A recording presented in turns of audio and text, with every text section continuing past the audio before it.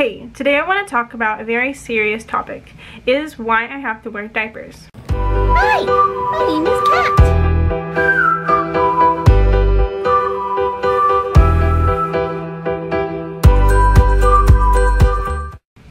I started having to wear diapers around the age of 18, which is very young age to have to start to wear diapers.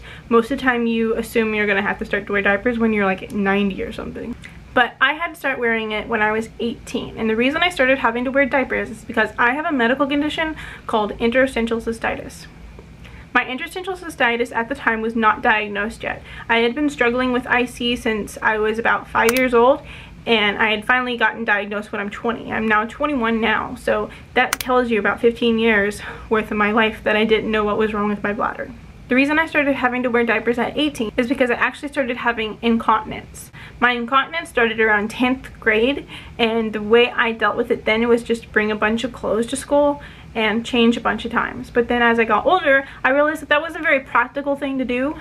I wasn't wearing underwear at the time, so I was literally just changing my pants because having wet underwear on top of clothes, it just didn't work. It gave me a lot of sensory issues, so I stopped wearing underwear and just would wear my yoga pants. And I always wore black yoga pants, and sorry, my light was being weird, but I'd always wear black yoga pants to try to make sure people didn't know I was having to change all the time. So I would just wear black yoga pants all the time and would change them, and it worked for me. No one knew I was changing, and for that part of my high school life it worked.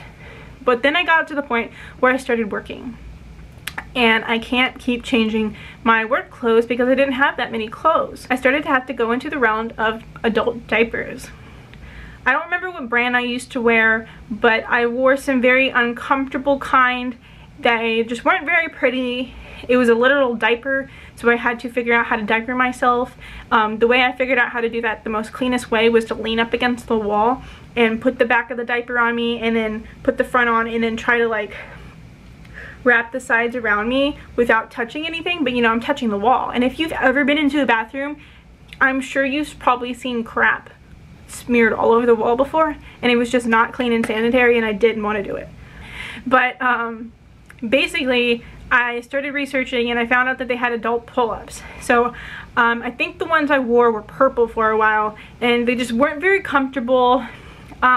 I noticed a sound to them a little bit because my clothes were very thin. I have a lot of sensory issues from my autism. If you want to know about that, you can click up here. But I just couldn't wear them. They weren't comfortable. Someone gave me the suggestion of wearing pads in underwear, but again, I don't like underwear. They're not very comfortable either, and I have to be comfortable in my clothes or I get kind of angry. And so I got the idea to wear pull-ups from Goodnights, like the kids brand. So I actually wear Child's Goodnights. They just look like this, and I'm so thankful that I can still fit into them. I wear the largest size. I know not everybody can wear these, but that's what I wear now, and the reason I wear those now is because they're most comfortable, and I do find them honestly a little bit cuter than the adult diapers. I know eventually I'm gonna have to wear adult diapers, and that's okay. I'm gonna have to dive into that and find some diapers that are comfortable when that time comes in my life. But for now, I can get by with wearing just, you know, Child's pull-ups. And they fit me. They don't feel weird on my butt. That's my biggest area that I have sensory issues with underwear, and so sometimes I'll put on a pair and it'll be fucking with my sensory issues, so I'll just take that off and wear it a different day, and sometimes a different day it'll feel fine. That's my sensory issues for you. But yeah, I'm very thankful that I finally found something that would work for me and that I'm comfortable with sensory wise. Now, the reason I wanted to make this video is because I know that there are a lot of other people my age and even younger and older, you know, that have to wear diapers at a I guess, normal age. A lot of them probably feel old and gross and just disgusting and alone. You know, when I first started having to wear diapers, I felt gross and disgusting, and like I was a 60-year-old. I might as well just check into a nursing home. Like, my life's over. No one's gonna want to date me. I'm ugly. I'm nasty that my body's making me pee on myself. All these awful thoughts. that affect your self-esteem, and just, it's not self-love. And I got to the point where I'm like, no, bitch, I'm sexy in these. I'm cute. I'm young still. It doesn't matter if I have a bladder disease that's gonna make me accidentally pee on myself. It's not my fault.